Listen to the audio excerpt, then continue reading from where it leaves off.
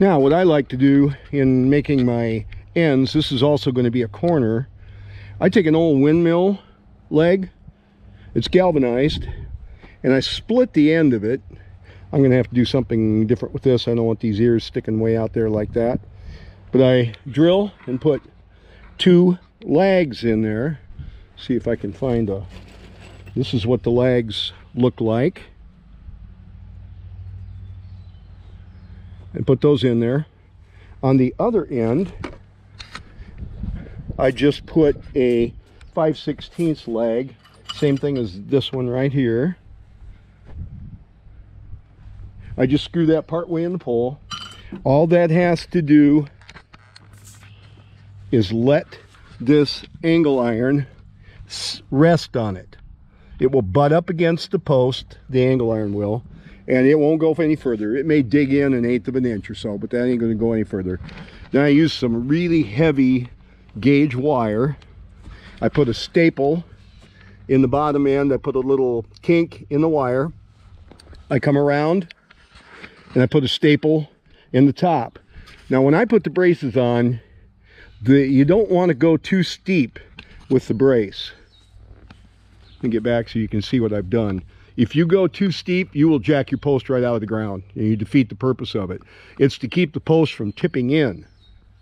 So I think you will think that by going at a steeper angle, you'll have more leverage. That's true, and that leverage will jack your post right out of the ground.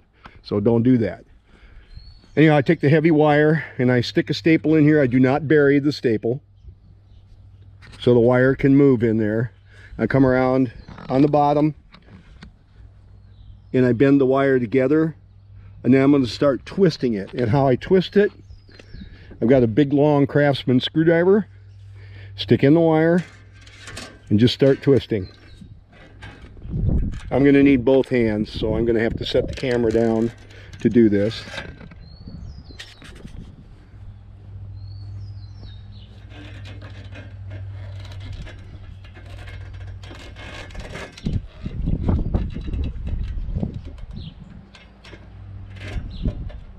You don't have to twist this till it breaks. You just need to put tension on it.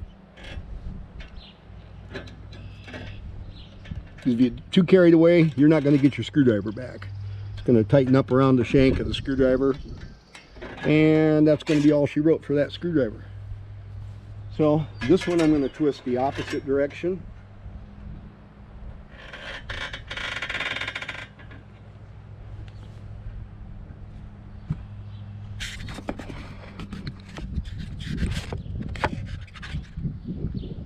Hope you can see that.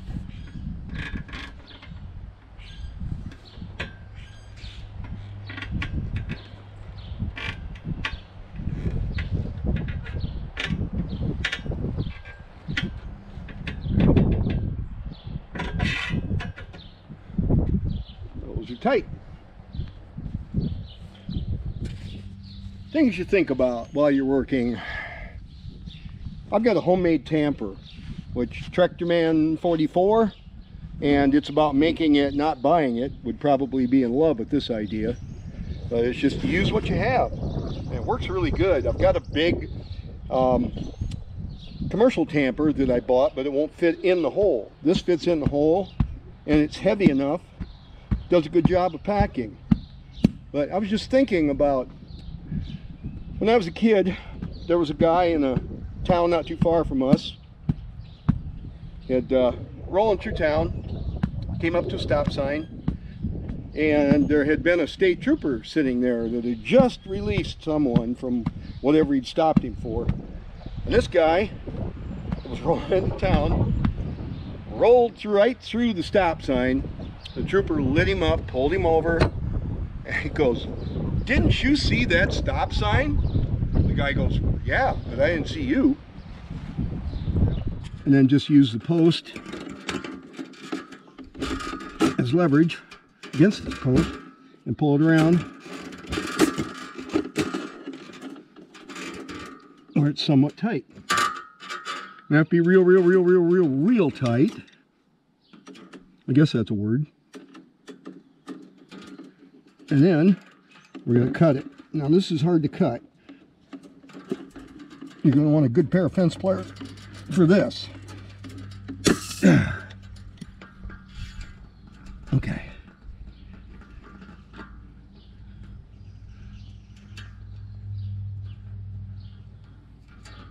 Okay, now try and get that underneath. Take your fence pliers like this, use this hook end, grab onto it and pull it underneath your wire, like so. Easier said than done.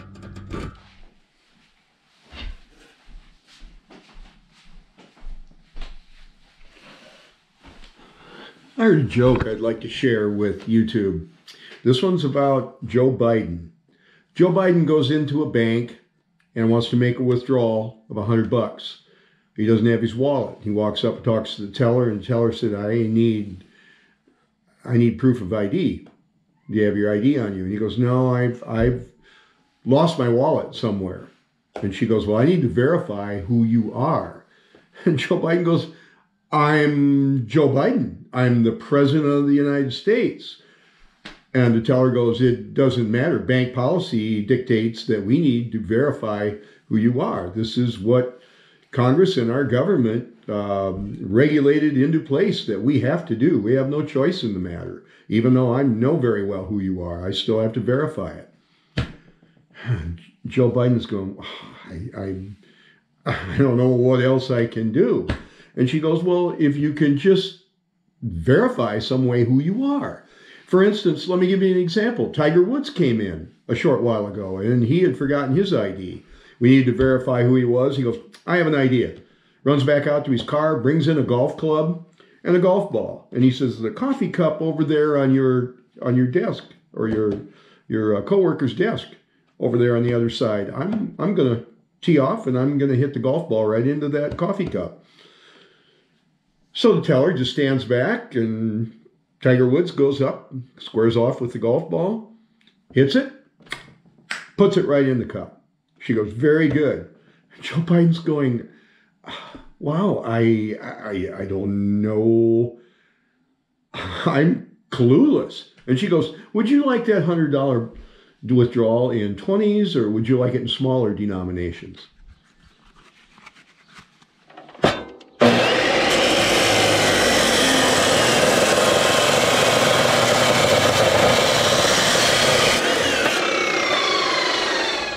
We have a 3,500 pound Ramsey winch on the front of the Kubota RTV 900. Yeah. And that's what I'm using to stretch the fence up with today. Anyhow, this is what it looks like when it's stretched up. I have to staple it yet and make sure that the fence goes to the ground so that the raccoons can't burrow under it. And because of the barn sticking out here and the shape of the concrete as it comes out away from the building, the bevel of it, slope, whatever you want to say, I've set a post in the end, braced it as well, and then this one is a little offset, but it'll work using all old material that we had around except for the wire. The wire is the only thing that's new here. Well, I'm gonna finish the corner here, finish this side, do the corner, and then I'm gonna make the gate. Be back. Now I'm gonna relieve the tension I've got on the fence on the end of it here. Release the tension on the winch.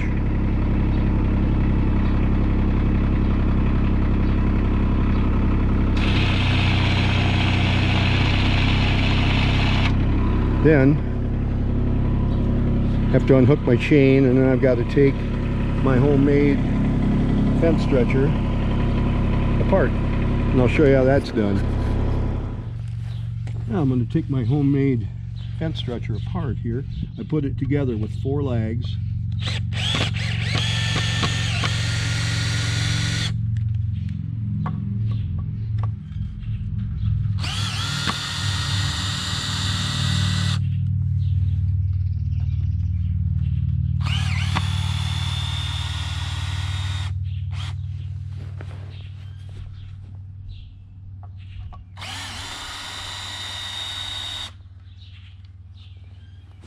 They're just two pieces of forming material they've got concrete all over them and gravel.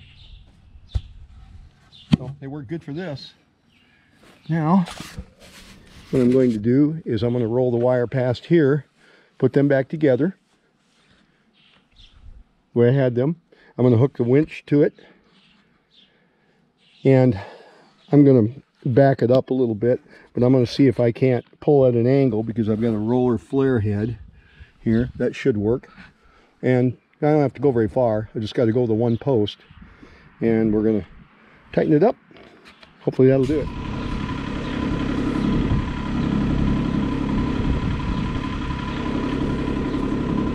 Fire up the winch.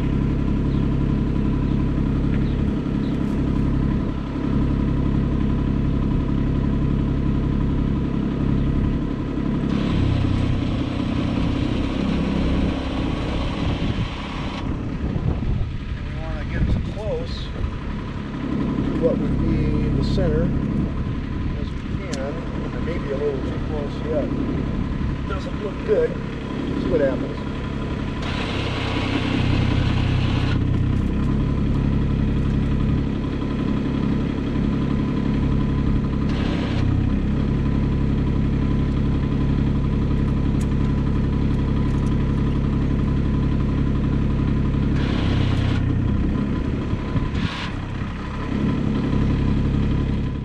There's the completed fence project. The only thing I have left to do is put a latch on the gate.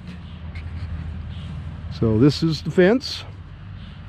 A raccoon, possum, squirrel, cat, about everything but bird proof. This is the gate. I found some old barn hinges that I put to use. My dad never threw anything away, and now it's coming in handy. I could put a couple more screws in it yet. I've had about enough for one day. I think I've got it pretty much where I wanted to end up today. There's the corner, and there's the west side up to the barn. Thanks to the Kubota L2501, the 520 John Deere in the background.